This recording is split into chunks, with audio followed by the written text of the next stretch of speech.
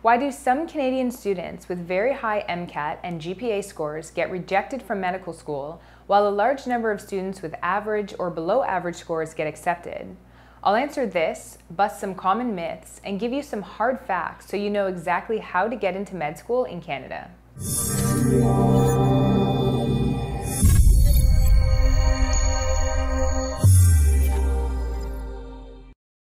Before we get started, hi, I'm Nadine Evans with BeMo Academic Consulting.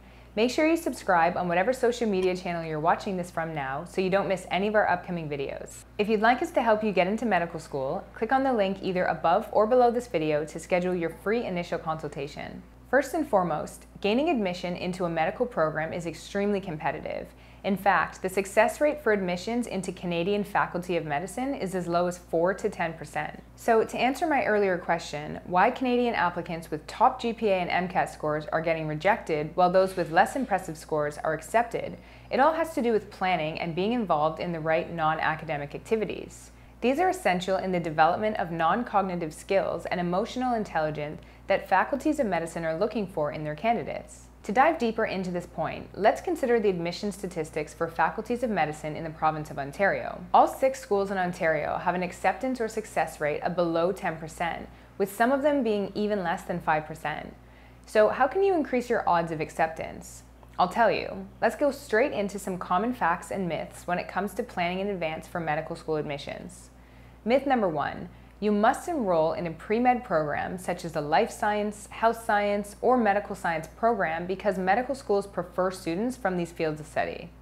This is false.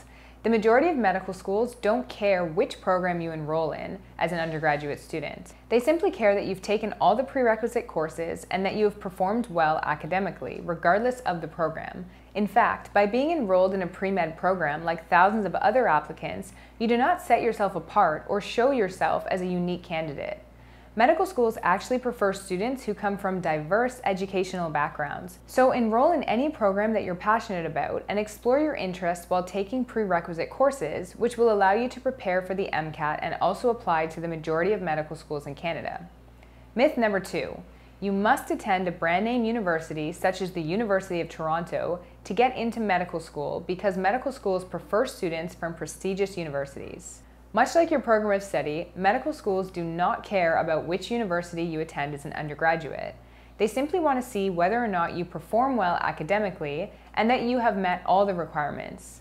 The prestige of the school has nothing to do with you gaining acceptance into a medical program. In fact, sometimes attending a brand name university may hurt your chances because they're more competitive. Now, of course, if you're passionate about a specific subject matter or a field of study and this program is only offered by a brand name university, then by all means go ahead and enroll because the most important aspect of performing well academically is pursuing something that you're actually passionate about. Myth number 3. All that matters is your grades and your MCAT scores when it comes to applying to medical schools. So this goes back to the question that I asked at the very beginning. Having a high GPA and MCAT score does not guarantee admission into a Canadian Faculty of Medicine, as a significant number of students with extremely high scores are rejected every single year. Furthermore, if the only thing that mattered to the faculties of medicine was your GPA and MCAT scores, then why would they have you complete such detailed applications, writing essays, personal statements, needing reference letters, and then inviting you for an interview? Obviously, there are other factors at play when it comes to admission that are related to your past experiences as a candidate and how they have helped you improve or develop your emotional intelligence and non-cognitive skills. Planning in the early undergraduate years is essential when it comes to applying to medical faculties. So let's consider some facts. Fact number 1. Students that plan in advance, according to BeMo's independent research study, are 10 times more likely to get into a Faculty of Medicine the first time they apply, as compared with other students who have not planned in advance. And of course, they save themselves from the hassle and the financial burden of reapplication. Fact number 2. You must have a clear plan of action from the early undergraduate years in order to stand out among the thousands of other applicants. This means you must have been involved in the appropriate activities, both academically and non-academically, during your early undergraduate years so that you can provide evidence in your application of the qualities that the admissions committee are looking for in a strong candidate. You need to determine your own unique answer to why do you want to be a doctor, and you need to devise a practical, pragmatic route to that goal. Fact number 3. You must avoid pre-med clubs, guidance counselors, blogs, forums, etc. to stand out. First and foremost, you should be aware of the fact that most pre-med clubs, because of their financial needs, have exclusive financial partnerships with various academic consulting companies and prep companies that provide financial support to these clubs in exchange for access to their students and their email list, which will serve as a marketing tool for these companies. Furthermore, as a result of these exclusive financial partnerships between pre-med clubs and other organizations, the members are only exposed to the information and perspectives shared by these affiliates. So in a sense, there's a monopoly over the information that's presented to the members of these clubs, and they're not able to form a fully informed decision when it comes to planning for medical school. Secondly, and most importantly, if your purpose is to set yourself apart from all other candidates and present yourself as a unique applicant in person, then it doesn't make sense to do what everybody else is doing or following the generic instructions and advice that are provided to all of these students by these pre-med clubs. In fact, if you follow their advice, you will only turn yourself into a generic applicant and will most definitely not stand out among the pack.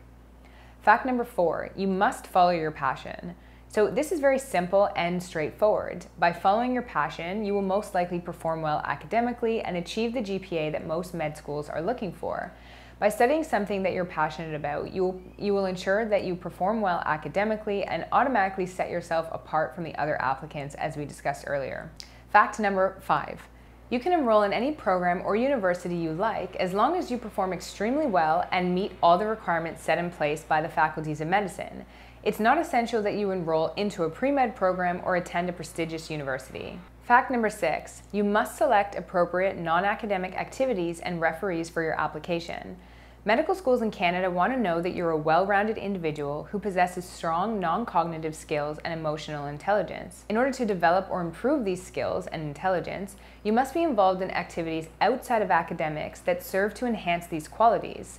And of course, these activities will be used as evidence in your application to demonstrate to the admissions committee that you do possess strong non-cognitive skills and emotional intelligence. Number 7, you have to get rid of all your Plan Bs. If you have a Plan B, such as applying to graduate school or other professional programs in Canada, then you're less likely to gain admission into a medical program. This is because having a backup plan indicates that you're not wholeheartedly committed to the process. If this is the case, you need to honestly re-examine your true motivations for wanting to pursue medicine. Unless you're 100% committed to gaining admission and having to reapply as your only backup plan, then you won't devote the appropriate resources and attention that an effective and successful long-term plan requires. Okay, so now for the final fact. Fact number 8, you must invest even more time and resources prior to the application process than during the application process. So why is that? Because it's all about planning in advance, and this means doing all the right things before you apply so that you have evidence of possessing strong non-cognitive skills and emotional intelligence, which you can provide on your application and discuss during your interviews. You need to demonstrate to the admissions committee that you have spent a sufficient amount of time investing in the profession, increasing your knowledge, and more importantly, being involved in various non-academic activities that demonstrate your capacity for a non-cognitive skill or helped you develop a certain non-cognitive skill which you did not possess in the past. So the point is, there is no magic pill when it comes to getting into medical school. It requires hard work and appropriate planning. Thanks for watching. Hopefully you enjoyed this video, so please subscribe, like, and leave a comment if you have any questions that we can help you with. If you'd like us to help you get into medical school, click on the link either above or below this video to schedule your free initial consultation. Thanks again, and see you next time.